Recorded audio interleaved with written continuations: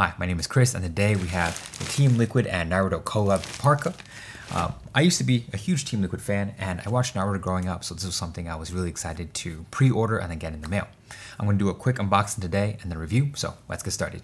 Alright, let's open it up for the first time.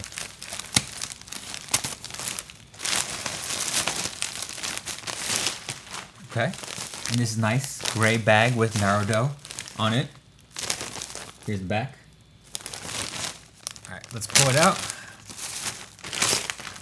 Okay, it's nicely wrapped. Alright. Okay, I can dig this. Look at this nice element here on the Naruto print down here.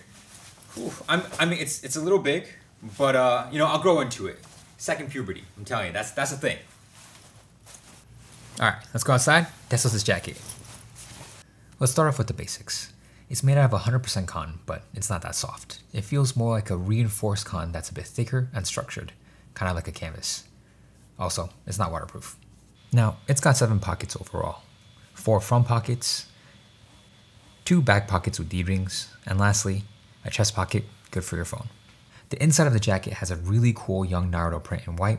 It shows him in the beginning stages of the tailed beast form. The back has his family crest, and the sides are lined with shuriken and ninja stars.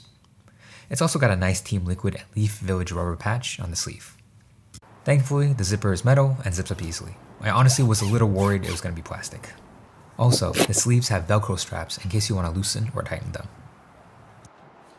The hood is absolutely humongous. It's like an Assassin's Creed hood. What's nice is that you can zip it on and off, and to be honest, I actually like the look a bit better without it. Maybe the large hood is an aesthetic, but it isn't for me. I like the high collar look more. Overall, I'm really digging the Parka and can see myself adding it to my jacket lineup, but I would also definitely consider wearing this to my next anime convention if I wanted a low effort piece.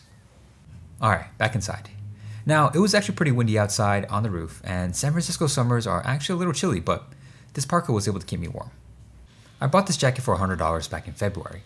It took about 4 months from order date to delivery in June. But the question is, was it worth it? I'd say about 50-50. I'd say you can find a better looking Parka out there for $100, but I'd say it's a statement piece. As a conversation starter, this Parka is worth the $100. The little touches of Naruto, the shuriken, the swirl on the back, those nostalgic factors, that's what makes it worth it for me. If you like Naruto growing up, regardless of whether you're a Team Liquid fan, you're gonna like this jacket. That show helped change my perspective on my friendships, on my values, and I wanna support it.